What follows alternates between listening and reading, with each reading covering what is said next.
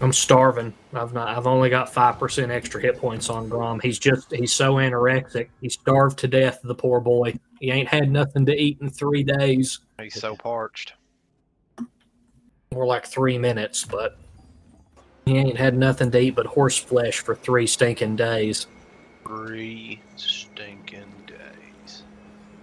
Mostly because the horses are easier and better to eat than the Frenchman. Dude, I could go for a few Frenchmen right now. For what purpose? Make it so. For just for hunger. Why? I just never know. Maybe it'll give me a little like a bon appetit or some freshly baked croissant. I don't. Would you like to elaborate on that? They always say it's the best if you're gonna eat it, to eat it from the country it was made. And so I was just like, might as well like crack them open like fine wine. Shuck them down. If you were going to eat Frenchmen, you'd want to be in France to eat them. Well, they could come over here too.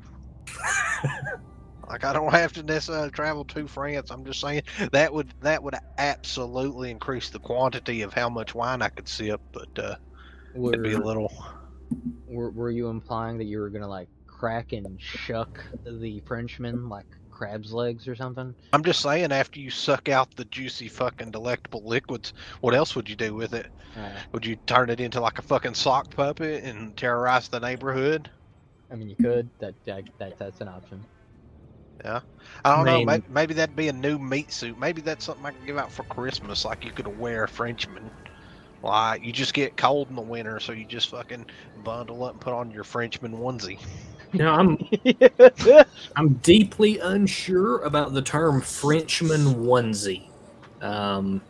Ridiculous. Certainly How not. about a toozie then? No. Toozie. You could. It'd be like a bathing suit. You could put like a top and a bottom on. No. You have no choice.